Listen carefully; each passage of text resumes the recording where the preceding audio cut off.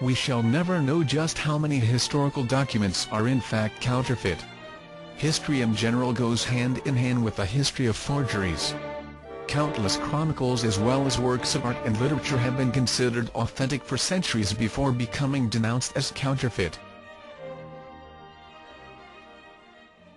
A presumed fragment of Cicero's De Consolatione discovered by the famous humanist scholar Sigonius only became identified as a work of the latter 2 centuries after the death of the author. We would probably still believe in Cicero's authorship of said fragment if it hadn't been for the discovery of Sigonius' written confession.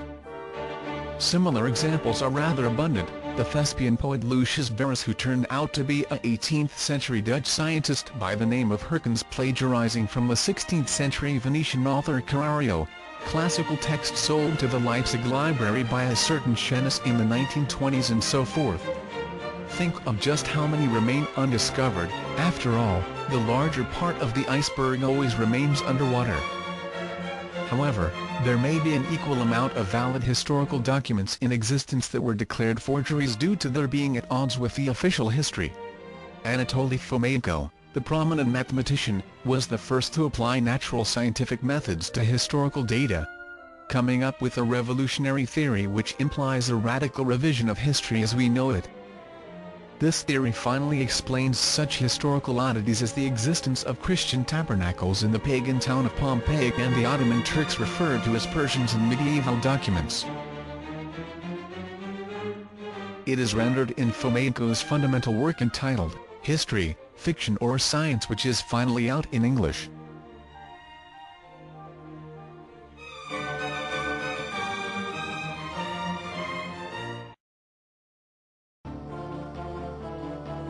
This book will change your entire perception of history forever. What if ancient Rome, Greece and Egypt were invented during the Renaissance? What if the Old Testament was a rendition of events in the Middle Ages? What if Jesus Christ was born in 1053 and crucified in 1086 AD? Sounds unbelievable? Not after you've read History, Fiction or Science by Anatole Fomenko, the leading mathematician of our time.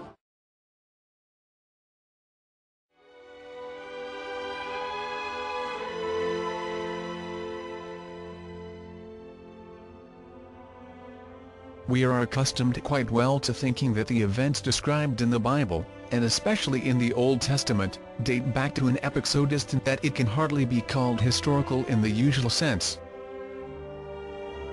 We seem to know everything there is to know about these times and these characters, in particular that most of them date to epochs preceding the New Era by a couple of millennia, and that the events described in the Bible took place in and around the Middle East for the most part.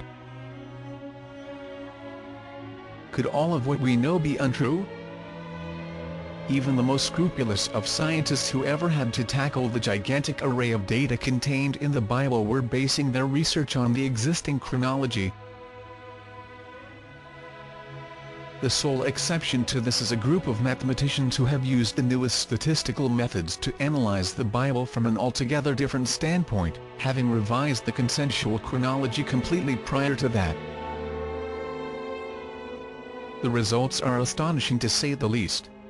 We learn that the biblical Jerusalem was in fact located on the Bosphorus and known as Constantinople, and that the biblical kingdoms of Israel and Judah can be identified as the medieval Roman Empire. The familiar characters transform into the medieval doppelgangers, which are a lot less familiar to us but known quite well to historians.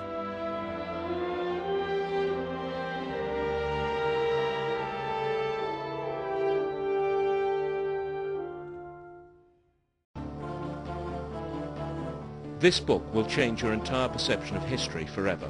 What if ancient Rome, Greece and Egypt were invented during the Renaissance?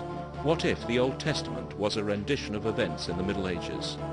What if Jesus Christ was born in 1053 and crucified in 1086 AD? Sounds unbelievable? Not after you've read History, Fiction or Science by Anatole Fomenko, the leading mathematician of our time.